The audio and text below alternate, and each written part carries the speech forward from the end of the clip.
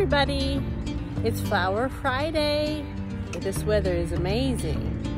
I came out to the farm on my lunch break to uncover some of the seedlings I planted a couple days ago. We've got some sweet peas and some snapdragons that we planted a couple days ago, and they look really good. It got down to 32 last night, so I went ahead and covered them with some frost cloth just in case. They look great. And over here on the other side, you can see the green of the tulips starting to come up. It's so exciting. I want to check them every day. So we're going to have a really colorful farm out here this summer. Hope you can join us. Have a great weekend.